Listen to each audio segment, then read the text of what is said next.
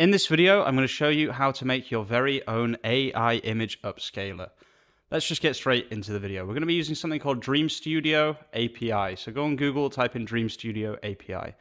Now, even if you don't know how to code, just watch this video. I'm going to go through everything. When you're on this page, click on REST API on the left, and then you can do Control F and you can type in Upscale. This will take you to the image-to-image upscale part of the API. Let's zoom out a little bit, and we basically have everything we need to create an image upscaler right here, okay? What we really need is this information on the right, which is basically the way to make a Python script. So what I'm going to do is I'm going to take all of this information here for the image-to-image upscaler, and we're going to go, obviously, to our friend ChatGPT.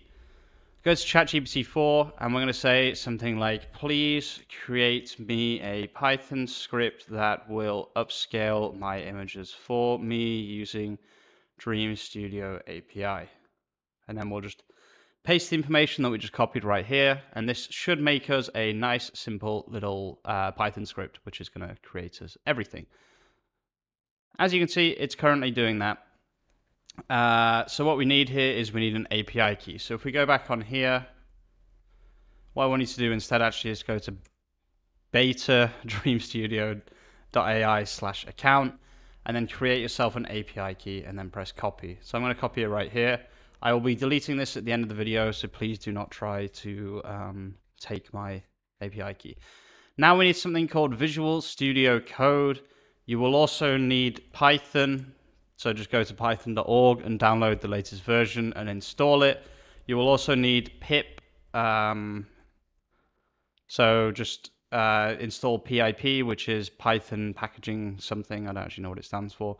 Yeah, just install this because we need it basically. Once you have Visual Studio Code, Python, and pip, open up Visual Studio Code on your computer. Okay, once here, click on File and click Open Folder. And then right click somewhere and press new and make a new folder. And we'll just call this KDS for some reason. Just a random 3 letters that I just randomly pressed. KDS does not mean anything. Okay, now right click here, new file, and type in something like run.py. Okay, so this is now where our Python script will go. So now let's go back to ChatGPT. It should be done by now. Press copy code, press Control S. And then let's grab our API code and we need to see where to put this. So API key. Okay, so right now what it's doing is it's using os.getenv, but I don't actually want it to do it like that. So what I'm going to say is, can you just let me hard code the secret key, please? It's going to say hard coding, blah, blah, blah, is not a good thing, but I don't really care. So this will now give us basically the ability to hard code the API key. You can put that in the original prompt if you want. So when you're writing the original prompt, instead of saying, please create me a Python script, blah, blah, blah, say the same thing, but say, allow me to hard code the secret key. That'll just make it a little bit easier for people who don't know anything about coding. So now when I press Control V, it says right here, your actual API key here. So all I need to do is put my API key from before. So we'll copy this and we'll do Control V. Okay, so this should now work. However, we need an image. So let's pretend that I don't know what I'm doing with coding. So I'm going to say, where do I add my image and what does the image file name have to be? Can you make it so the script reads the same directory for images and upscales any images? Is that possible? We shall see. Okay, perfect. So what this script is now going to do, which is what I wanted to do, is it's just going to look for any PNG images, okay? So we'll use this script instead just because I think this is a little bit cooler. I think this is just a bit more useful. Okay, so now what we're going to do is we need an image example. Okay, so fortunately for me, because I've been practicing a lot on this recently, I have this example right here created by Stable Diffusion. If you want to know how I'm creating my images, that's a different video. Feel free to watch the last few videos that I've made. However, this should now upscale this image. So let's click on terminal, new terminal. First thing we need to do is we need to make sure we're in the directory. So this is KDS, and you can see KDS. So we are in the right directory. Then you need to write Python run.py and hit enter. Sometimes this isn't going to work the first time. So it says incorrect API key provided.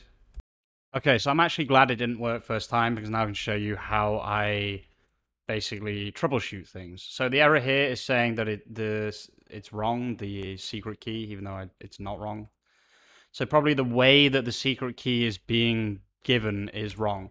So what I'm going to do is I'm going to give the error message, and I'm going to give the code, and we'll see what it says. So the error message suggests that the API key provided is incorrect or invalid. Make sure you have the correct API key. If you're still getting an error, it's possible the API endpoint has changed, or the API does not recognize the engine ID Ergun v1. So let's see if this is actually what the... Yeah, it is.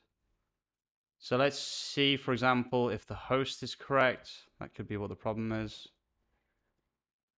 No. Everything is correct here, which is very strange.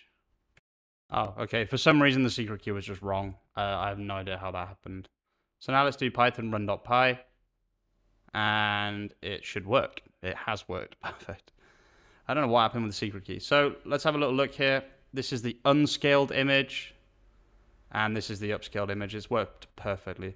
So what can we take from this? You can literally put all of your PNG images here, and you can upscale them all in 2 seconds. Okay.